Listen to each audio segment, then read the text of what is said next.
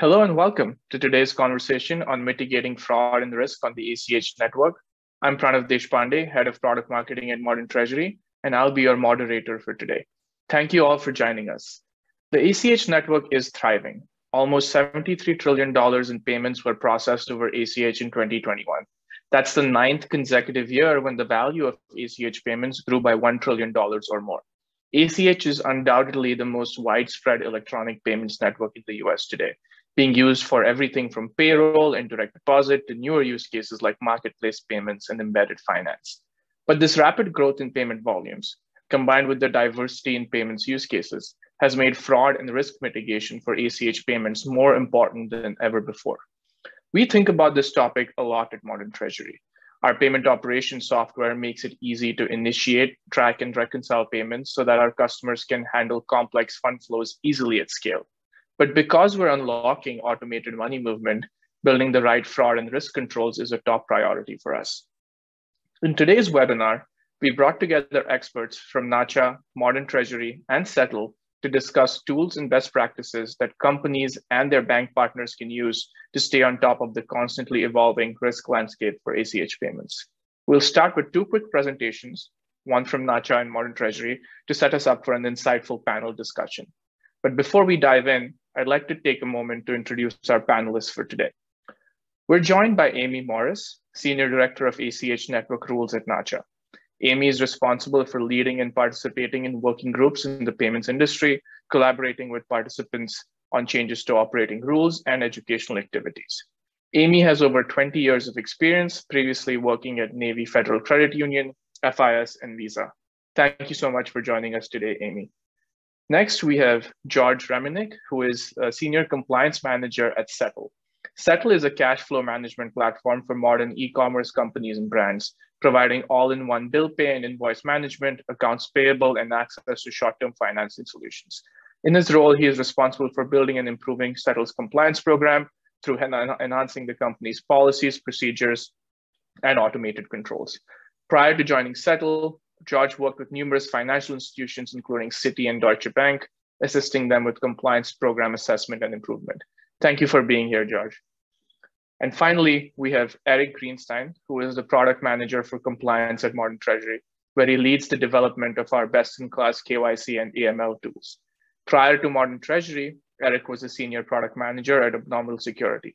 He earned his MBA from Stanford's Graduate School of Business. Thank you for being here, Eric. Welcome again, everyone, to today's discussion. And I'm going to kick things off by handing the presentation over to Amy, who's going to set the stage for us by walking us through how Nacha thinks about risk management on the ACH network. Over to you, Amy. Thank you so much. I'm so happy to be here with everybody today to talk about Nacha's approach to risk management and how we are handling that through both rulemaking and outreach to the industry through events such like this. A little bit of level setting, as Praneep said, the ACH network is thriving. When we talk about the modern ACH network, it's important to understand that the transactions don't actually run through Nacha. We have two system operators, the Federal Reserve and the Clearinghouse, and approximately 10,000 endpoints. So almost every financial institution in the United States and then some. Right now, we're averaging about 120 million payments per day flowing through the ACH network, and those settle up to 4 times per day. And that is our overnight window, as well as the 3 opportunities each day that we have for same-day ACH settlement. So as you see at the last bullet, we have the ability to handle same-day payments, both debits and credits, one-day payments, debits and credits as well as credits that can be entered into the network up to 2 days in advance. So a lot of flexibility in the modern ACH network to be able to handle that high volume of payments that we were just talking about. I'm also going to do some level setting here and talking about the different players in the ACH network. So oftentimes when you hear about the activities at Nacha, you hear about rulemaking or risk mitigation through the ACH network, there can be some terms that are thrown around. We have alphabet soup. We like a lot of acronyms. So I wanted to go over quickly the actual types and roles of the participants in the ACH network. As you see on the picture of the slide here, the flow of information is always going to be the same, whether it's a debit or a credit payment. The authorization has to come from the receiver. That is the account holder whose account is going to be impacted, either debited or credited. They will provide an authorization in whatever form is required to what we call the originator, who creates the payment. They send it through the ODFI, their financial institution, flows through one of those two ACH operators that I just mentioned, onto the RDFI, and then ultimately, as I started with the receiver, their account is impacted. So again, this flow does not change whether it is a debit or a credit transaction. The only thing that changes there is the flow of the funds. So in a little bit more detail, who is an originator? An originator is that party which initiates the ACH payment. So again, because we have both debits and credits in the network, we need to think about this in terms of who is creating the actual payment that is going to go into the network, not necessarily who's credited or debited. The originator can be a company, an organization. It can be a government agency. The federal government is actually the largest single user of the ACH network, and then followed on by, the state and local governments as well. And a consumer actually can be an originator as well. They must have authorization from the receiver. That can be in many different types of formats. For example, a credit still needs to be authorized. However, a credit to a consumer could be authorized verbally. Whereas a debit transaction, if it is taking place over the internet, may have specific requirements as to what that authorization needs to look like. But that originator must have an authorization from the receiver.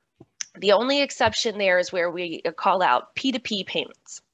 And that's because, excuse me, the consumer is the originator, and we do not have the same types of requirements on a consumer originator as we do an organization that is creating a payment. Some of those organizations I mentioned: government, schools, colleges, charities, utilities. I'm sure a lot of people are used to, paying their electric bill, things like that, through a direct payment, and that's flowing through the ACH network. The originator has to submit the transaction through a financial institution. An organization is not going to have direct access 99% of the time. They're not going to have direct access into the actual network. So they must submit a file through their financial institution, which we call the ODFI, Originating Depository Financial Institution. I will mention there can be third parties that can sit in between these steps that we're talking about today, but these are the basic parties within a transaction.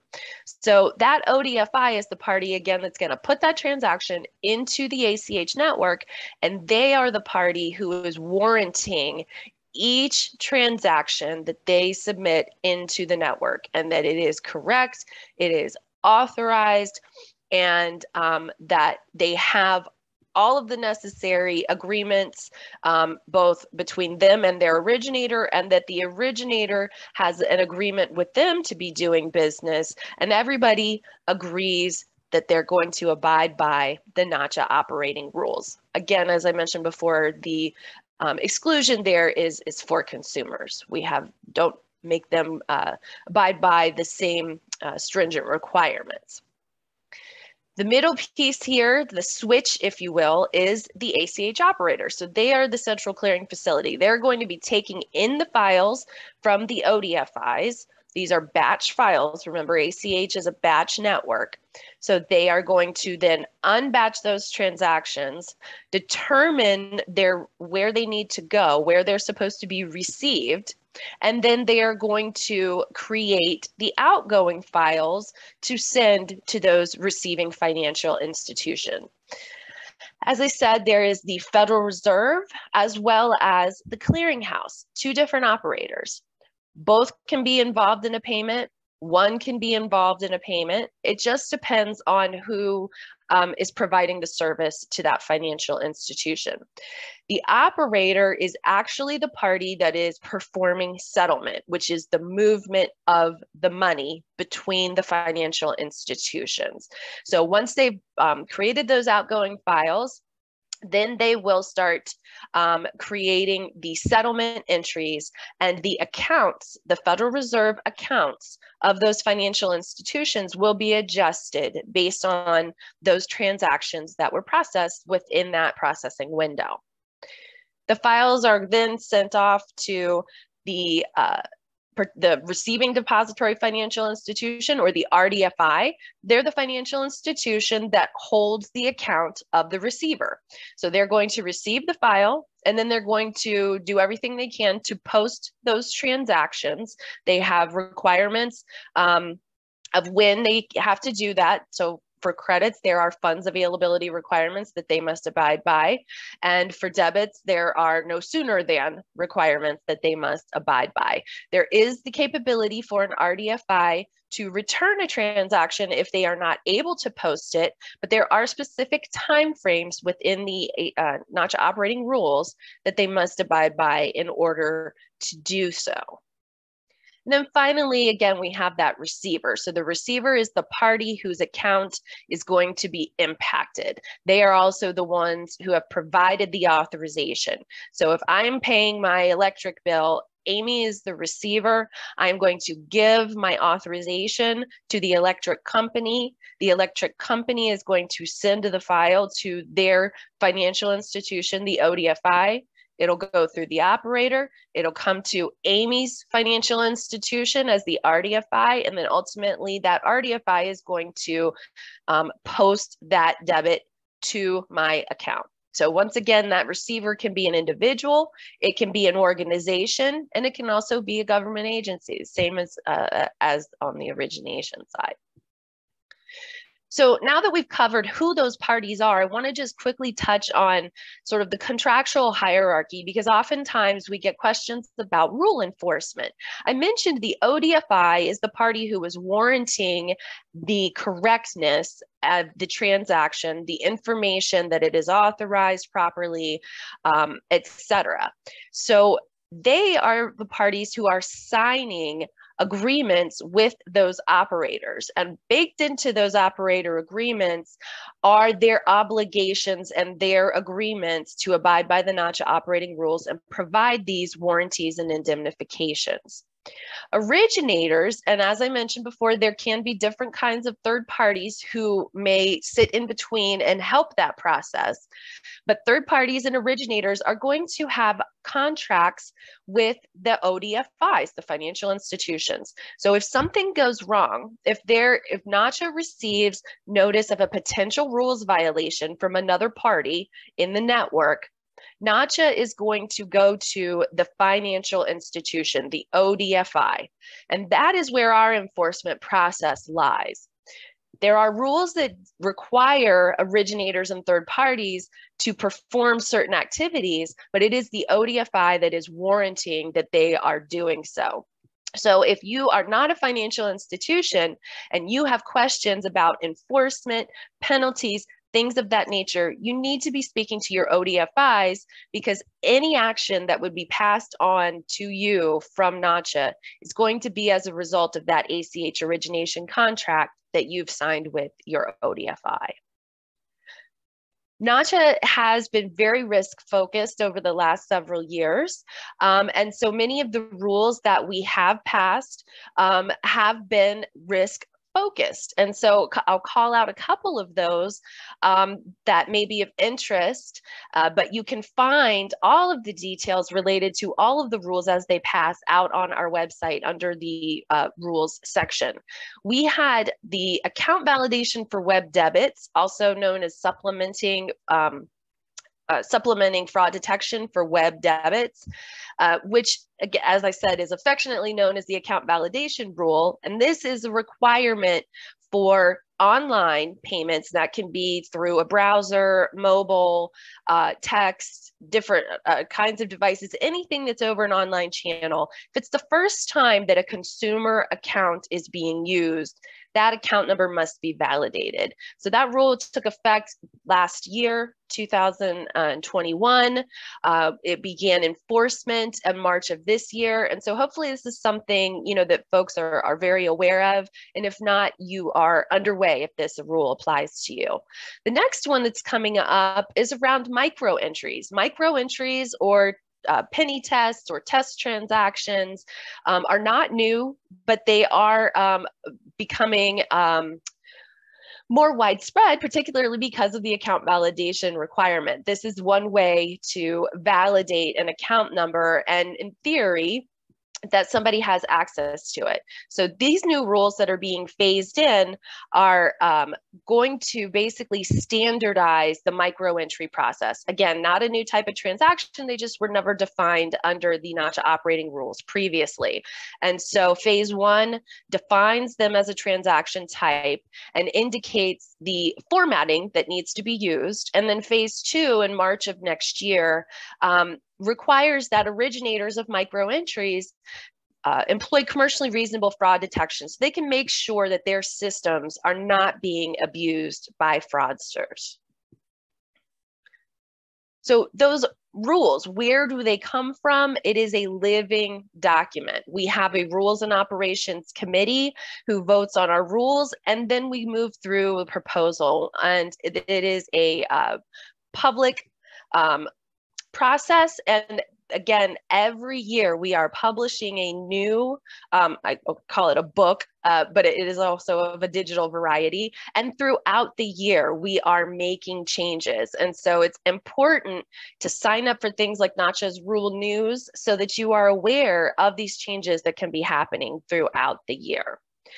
I also wanted to call out a great resource that we have out on our website, which is a guide. It's called Protecting Against Cyber Fraud, but really you don't even need the word cyber there, because these different types of attacks can happen through any channel.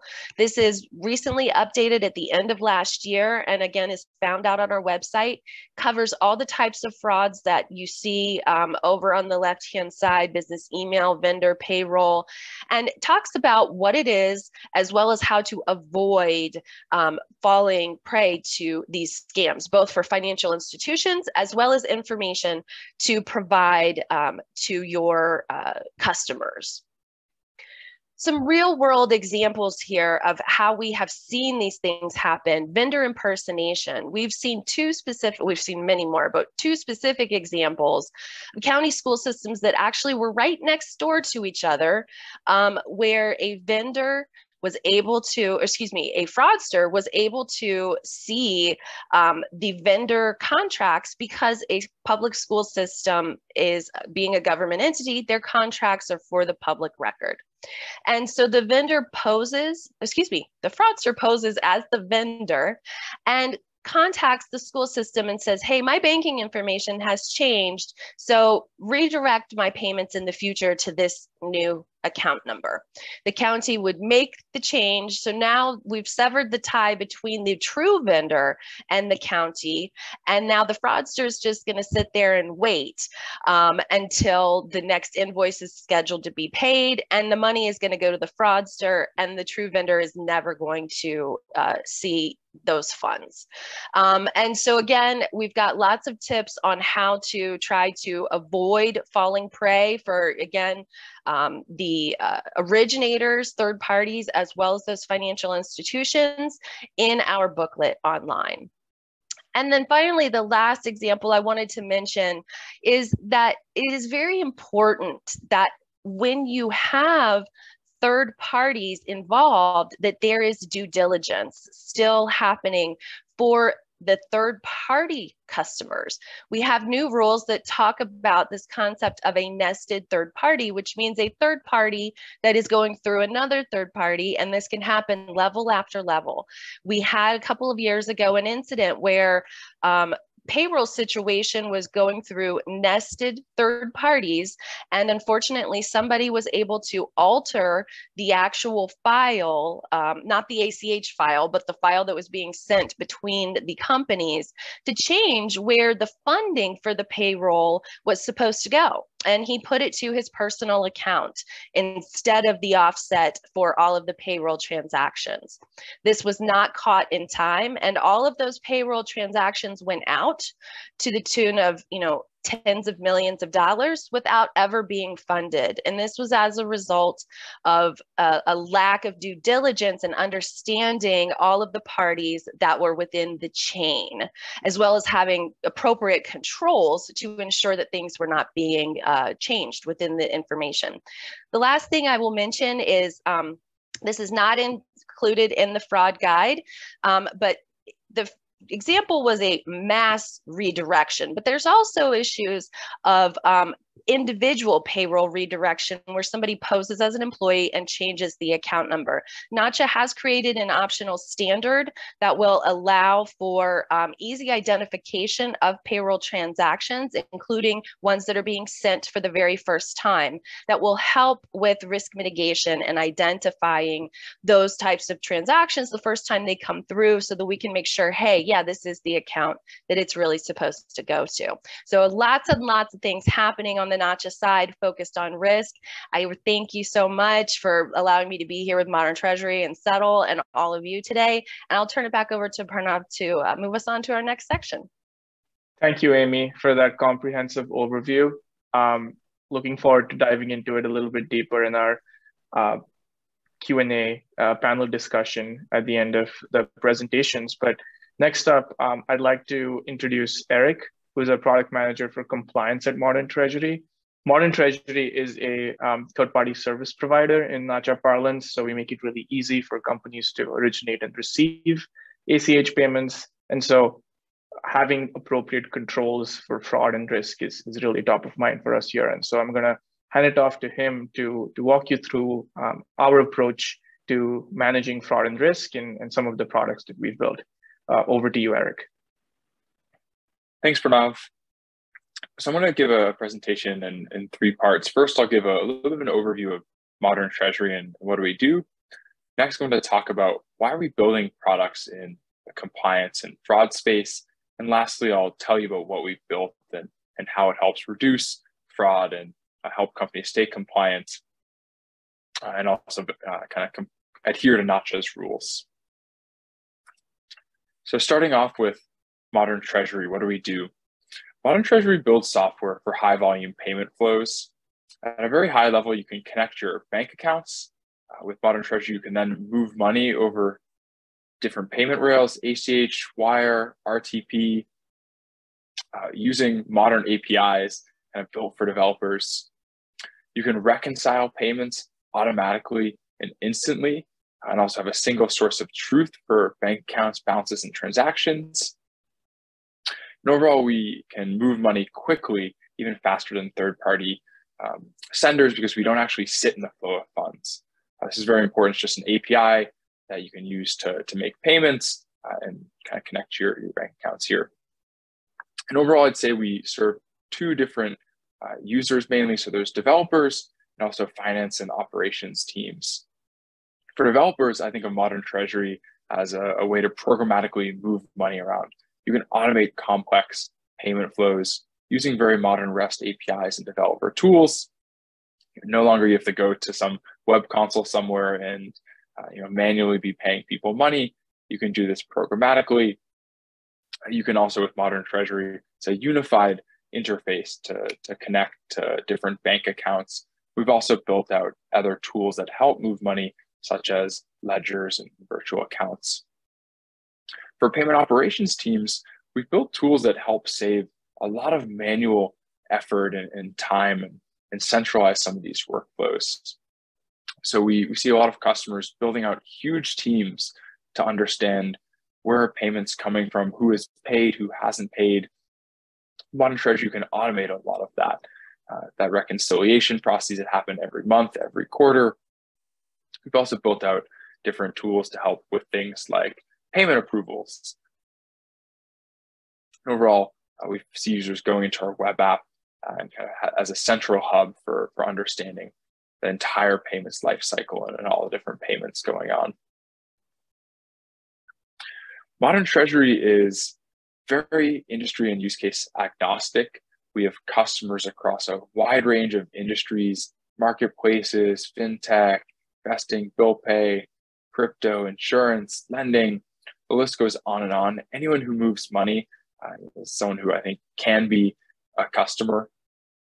We've been reconciling over $2 billion in payment volume each month, and kind of that's been rapidly increasing.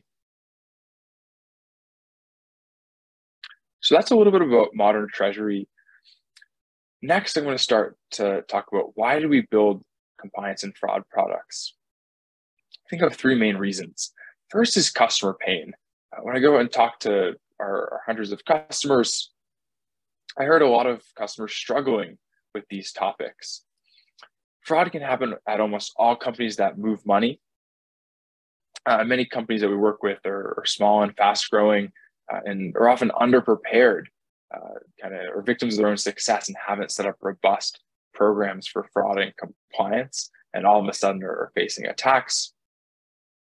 We also see that it's a necessity. It's not really a nice to have, it's a must have for companies.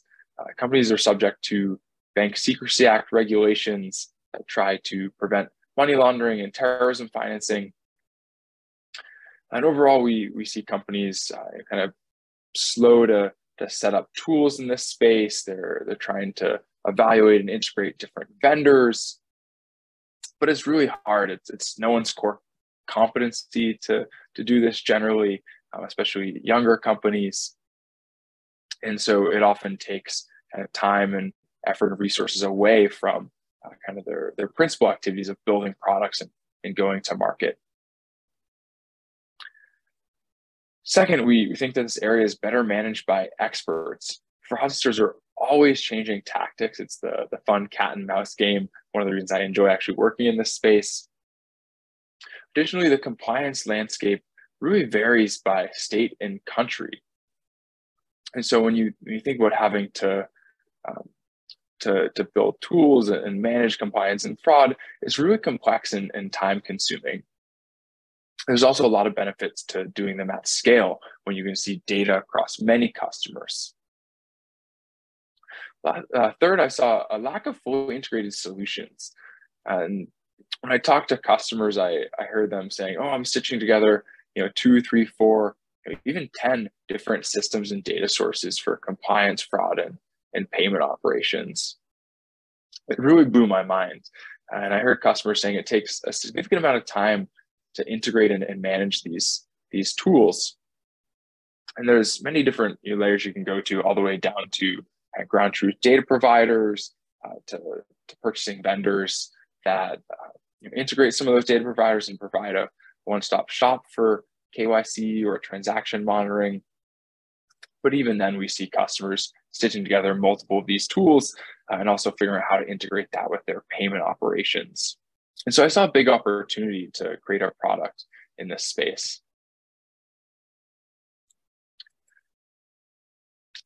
And so what do we build? Next handful of slides to discuss some of the areas that we've worked on. A couple of things that we've built, or one to help with account validation. And you can do this a couple of ways with Modern Treasury. You can do so with micro deposits, as well as instant verification with Plaid. This is super helpful for companies trying to adhere to Nacha's guidelines. So first off, micro deposits. With Modern Treasury, you can quickly and easily send a couple of payments to an account, and then the counterparty can then return those payments to verify themselves. A nice thing about micro deposits, they work with any bank account, but kind of a downside, they take a couple of days to go through this process. Modern Treasury customers can also take advantage of instant verification with Plaid. That's where our customer's customer can pass through their bank account information, and then with Plaid kind of do the account validation and kind of confirm the ownership, as well as like the account is open. It's a really nice user experience using Plaid, but on the downside, not all bank accounts actually support Plaid, and some users can actually be reluctant to grant access to bank accounts. But overall, both of these methods for account validation are super helpful, and it's something that you see lots of customers using and are very happy with to help.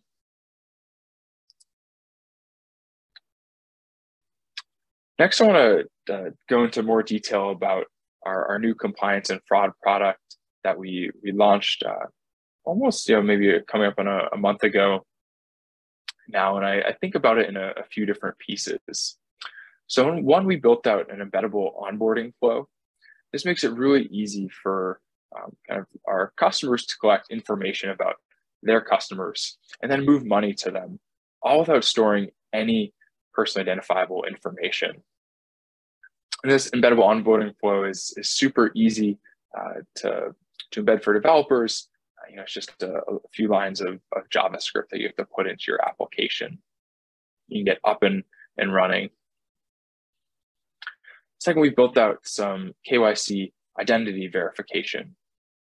And so once that user has entered in their information, we're conducting a wide variety of checks on that user, which are super helpful for recognizing fraudulent actors and also identifying potential compliance issues. Third, we've built out transaction monitoring, which is really easy to enable. You can do so just kind of with a single line of code change that guarantees that all transactions are tracked for fraud and money laundering risk, any payment order that happens with Modern Treasury. And lastly, we've built out some case management tools that help streamline this manual review process and provide an audit trail for oversight. And overall, we're really centralizing both kind of compliance, fraud, and payment operations all into the same platform here. That's what's so powerful and really differentiated about our approach.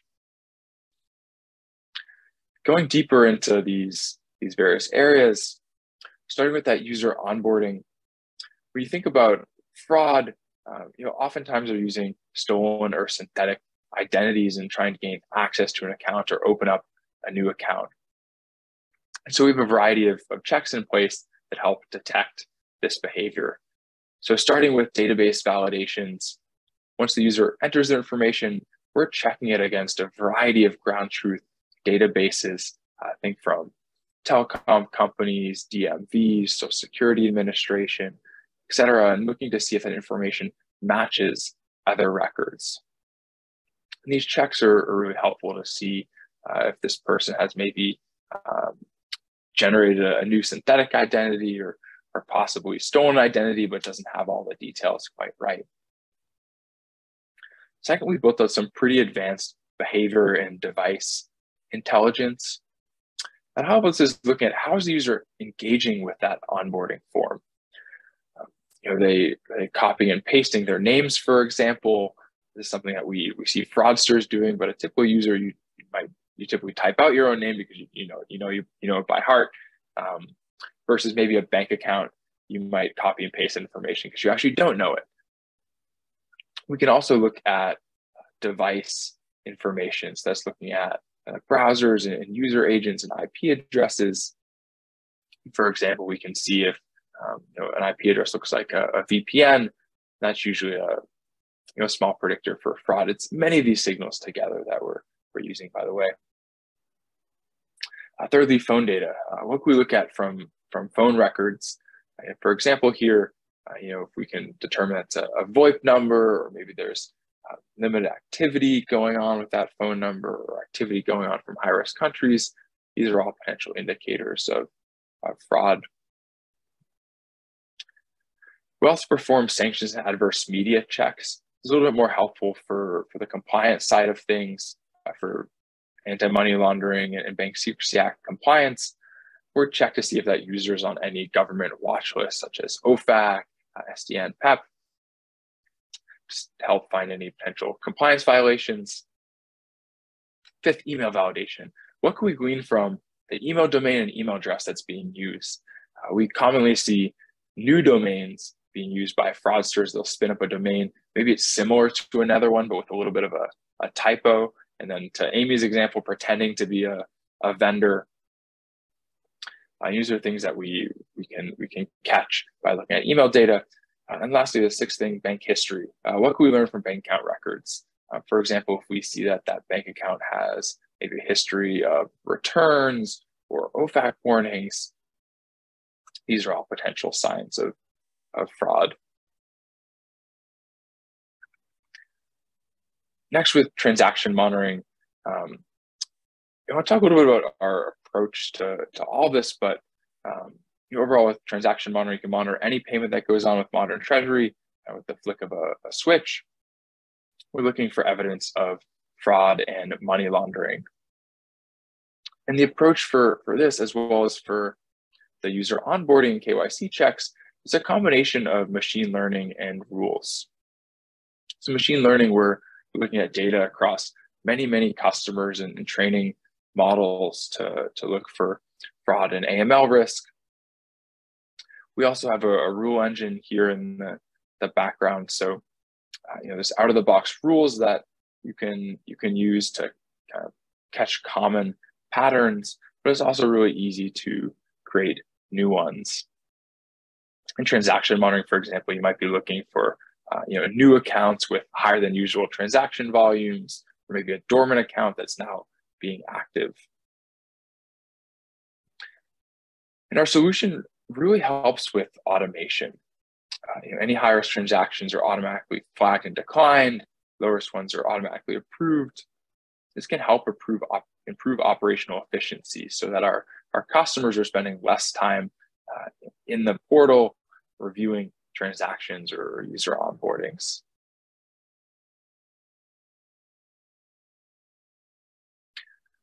Lastly, on the security and privacy front, this is incredibly important to us at Modern Treasury, how we can handle PII safely. For customers, you can move money without storing any PII. If you use our embeddable onboarding form, you can collect bank account details and create counterparties, move money to those users, all without storing any PII on your own servers, which is a huge benefit. And on the Modern Treasury side, a few things that we do to keep data safe. We have role-based access control, so only certain of your users can have permissions to compliance-related features. We also encrypt PII and use a key management system as well. And so overall, I'm super excited that we've built some of these products to help our customers with one platform do compliance, fraud, and payment operations, and they can get to market faster without all the heavy lifting typically required. And that's all I have for today. Thanks for listening, and I'll turn it back over to you, Pranav. Thanks, Eric. And thank you, Amy, as well, for setting the stage here. Oftentimes, understanding concepts and figuring out what tools you need is one part of the problem, but actually doing it in practice is usually what's harder. And so that's why I wanted to kick off the discussion by handing things off to George to give us a sense for how Settle stood up its compliance and fraud programs. What were some of the hardest parts about doing that, George, and how did you approach that at Settle, and how do you do that on an ongoing basis? Yeah, thank you, Pranav, and thank you for having me for this. I think one of the most important things is to be familiar with the organization that you're working in. You need to know the product offerings, your primary markets, customer profiles, and what your company's growth goals are. From there, you can create a risk appetite, which allows you to assess where your current program stands, where your exposure and pitfalls are, and how you can start to plug those gaps. I think the program, though, is only as good as the people that you have. So you need to build an experienced and knowledgeable team. which I think Settle has done a great job of doing. We have a combination of people with traditional banking backgrounds like myself, as well as people that come more from the tech space. So we sort of have complementary abilities. As for the part about what's the hardest parts, I would say when joining a smaller company, there are definitely resource constraints that you need to consider that are not as prevalent when you work for a bigger bank. You know, you sort of have to determine whether you're going to buy a solution versus building it in-house, but you have to balance that against how much funds you actually have to do that versus your employee bandwidth. So it's definitely been a learning experience. It's also important to have an organizational commitment to compliance.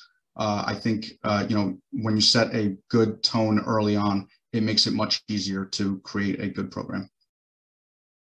Just to maybe follow up on what you said, what are some of the processes you've implemented, operationally speaking, to ensure fraud stays at a minimum and your users get their money on time, you know, complying with ACH rules, etc.? Sure. So I was fortunate enough to be hired pretty early into the company's establishment, and that's actually allowed Settle to create a compliance program earlier than a lot of other fintechs do.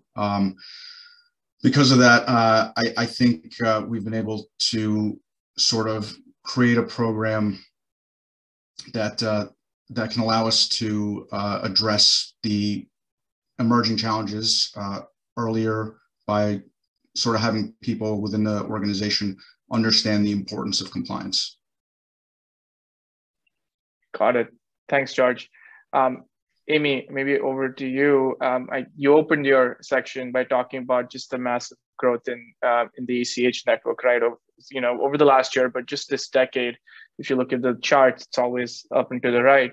So I'm curious how that's informed how you think about risk on the network, given that that's corresponding to a lot of newer use cases that maybe the network originally wasn't designed for before and had to adapt to. So how has that sort of influenced rulemaking at Nacha and in general, how you think about risk on the network? Yeah, great question. Absolutely. So I would say first and foremost, we have been being proactive. A lot of the rule changes that we have made are what we call our risk and quality bucket. But it's not that we felt that there was an issue that was happening in the network. We're very, you know, we remain the, you know, the channel with the lowest amount of fraud in the US. So it wasn't, you know, being reactive, it was being proactive because, as you said, the, you know, significant growth that we continue to enjoy. Prior to the pandemic, you know, we were seeing a lot of growth in the P2P space. You know, we were seeing B2B growth, and we were seeing gains in the healthcare space. Once the pandemic happened, we saw things further accelerate. The business to business growth basically doubled the rate of what we had been seeing the last several years. I think we all understand that the challenges of not being able to get together really was a catalyst for businesses that hadn't made their shift over to electronic payments to make that happen. And I don't think we're going to be seeing that going backwards. And we even have seen growth in consumers shopping online. I think we had kind of thought that that had plateaued, but it hadn't. We've seen it jump again since the pandemic. And so these rule changes that we've talked about today are things, you know, that we started working on 5-6 years ago, but they are still very timely and making sure that we're able to secure the transactions just as we always have and continue to be, you know, the safe and secure network that we've always been. Thanks, Amy. And so that's maybe a good segue to you, Eric, in terms of what you've learned working with customers so far on what are the risk factors and risk vectors for fraud, and how did that kind of influence how you've thought about building the compliance product at MT? Yeah, absolutely. So there's so many ways that fraud can occur at these companies. I generally think about it in a couple of different stages, though. Fraudsters first have to get access to an account, and they usually do so by either signing up with a stolen identity or a synthetic identity, or they can also try to take over an account. We think about how attackers get access to an identity. If they're stealing it, it can be done with a data breach, an unsecured website, users being on public computers. This happens less frequently now, but even dumpster diving is a way of getting access to people's information. If you think about maybe your credit card bills or other things that you have at home. And then there's what's really risen in popularity is social engineering and phishing scams. And it's a particularly nasty way where attackers pose as different people in your life and try to get information from you. Attackers can also use synthetic identities, maybe where they have a potentially valid social security number, but fake other personal information. And the last thing on the account takeovers, that's when attackers steal credentials from a user and then sign into their accounts. Often this is done from a phishing attack and can happen in a few different ways. Once an attacker has access to an account, they're then usually trying to do transactions and move money around. And this could potentially be opening up credit cards or other lines of credit, taking out loans, paying bills for themselves, making fraudulent purchases, even withdrawing money from accounts. When we think about kind of these different steps in fraud, kind of account access and transactions, this is where we've also applied protections for our customers. So we have the user onboarding and KYC checks that we do, try to catch fraud right when the fraudsters are signing up for a service. And then there's also the ongoing transaction monitoring to catch if an attacker does get an account or takes over an account and is then trying to do fraud. We try to stop that before any money movement takes place. Got it. And then maybe over to you, George. Seeing your background, there's risk and compliance in banking. You were at Deutsche Bank in Citi, where you had to implement a lot of those programs. And now you're at a fast-growing technology company, Settle. How is that change? How has that transition been in terms of applying what you've learned at banking or learning new ways to think about compliance at Settle as you've moved industries in that sense? Sure. It's definitely been a great transition. I think my time in consulting and banking allowed me to learn the proper tools for how to assess, implement, and enhance controls programs. But it also gave me a lot of insight into the shortcomings that happen with a lot of financial institutions. A lot of them have legacy systems in place. They've sort of placed their compliance program on top of systems that have been around for decades in some cases. And so I have tried to leverage those experiences to try to build our program from the ground up to prevent those same pitfalls before they happen. It's a little bit easier when you're a smaller tech-focused company to be a little bit more limber and able to adapt to new changes in the tech sphere. And so to follow up on that, George, what kinds of fraud are you most worried about at Settle that you may not have really thought of that much in banking? Well, I would say any fraud that's targeting us directly. But honestly, it sounds like a joke, but startups really are more of a prime target for fraudsters because the investment in compliance is not nearly as robust as something like a Citibank. So the programs tend to be less sophisticated, and that's why we need to be incredibly diligent on our end to make sure that we have strong programs that help us, stay up to date with the latest types of fraud. Both Amy and Eric alluded to account takeovers. Those are obviously harder to deal with because most of them will pretty easily pass through automated KYC checks. They'll often use cloned websites. And that's why it's very important to have both experienced staff that can readily identify these sort of things, as well as a very robust transaction monitoring program where your rules will sort of pick up on anomalies in transactions and hopefully help you minimize the amount of losses that you could be exposed to. Got it. And then maybe over to you, Amy, just to chat about fraud on ACH, given the fact that it's both debit and credit. Are there different types of fraud or risk factors for ACH debits over ACH credits, and how should organizations be generally thinking about each of those modes of payment on ACH? Sure. So yes, I would say there are different perhaps use cases between debit and credit. There can be a fraud where, I'm going to utilize fictional information because I want to make a purchase or pay my bill, and I don't want the money to actually have to come from me. And then so that would be on the debit side. And then on the credit side, there's the redirection of funds. But I think honestly that a lot of the mitigations are very similar.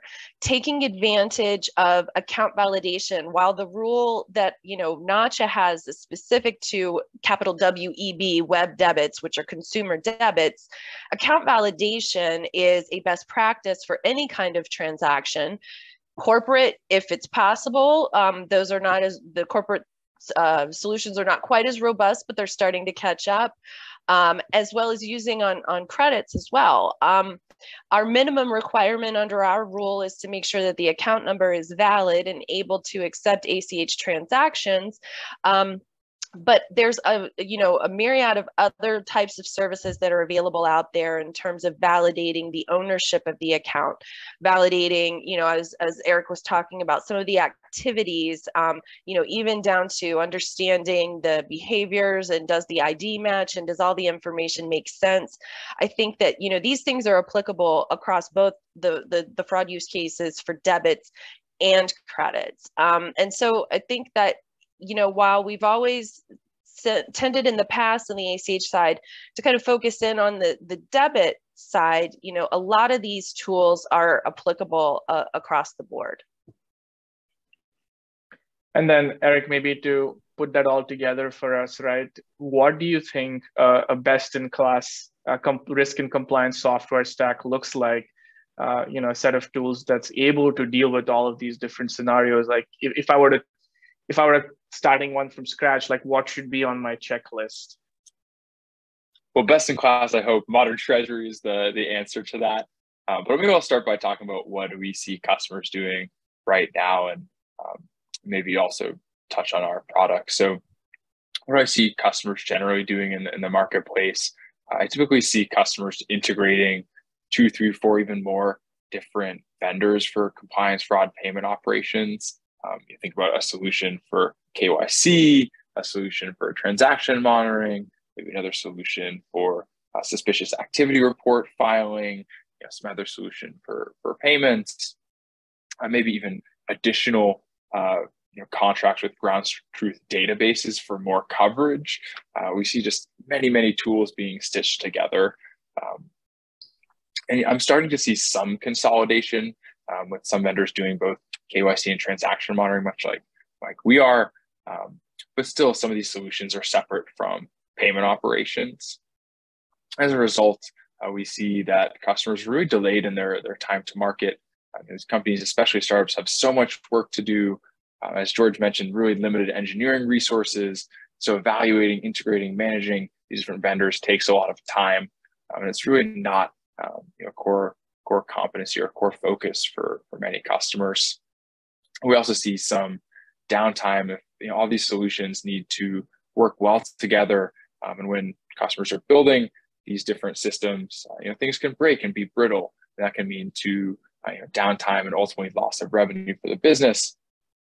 And the third thing, a core consequence we sometimes see is fraud or compliance violations. It can be really hard to prioritize some of this work. I'm really thankful to work with George. It sounds like he's been able to get Settle kind of on board and building these programs out early, but that's not always the case with some customers out there. So we see some companies not having proper coverage. This can lead to fraud or compliance violations, and those can really impact the bottom line. But I think what we'll see in hopefully a few years, that best-in-class solution is this, what we're building, which is this integrated solution for compliance, fraud, and payment operations, all from the same tool. This helps companies stand up compliance and fraud programs from day one instead of waiting until longer and being exposed. So we're almost at time here, but I wanted to close by one final question to you, George. What does the roadmap for compliance look like at Settle? What are you looking to do next that's on your list? Sure. So now that we've identified where our gaps were in the program and which ones are most pressing based on our risk exposure, got a sense of what controls are fully formed and which ones are stopgaps. We are now working towards enhancing all of those controls, strengthening them through better automation, fine-tuning our transaction monitoring rules, pairing with reputable providers who know how to provide, to use Eric's phrase, best-in-class services. And I think all of these things together are what we look for when we're looking to, down the road, to make sure that we are covered for, new and more sophisticated types of fraud. Awesome. Well, Amy, George, Eric, thank you so much again for taking the time to be with us today. It's been a fantastic conversation. I've certainly learned a ton, and I'm hoping it's similarly insightful for the audience. With that, just kind of close today's discussion. And if you have any questions, feel free to reach out to us at Modern Treasury. Here's Eric's email if you want to learn more about the compliance product you're building or anything else related to how we're thinking about some of these topics moving forward. Otherwise, you can always check us out at moderntreasury.com to learn more about our products. Thanks for joining us today and have a great day.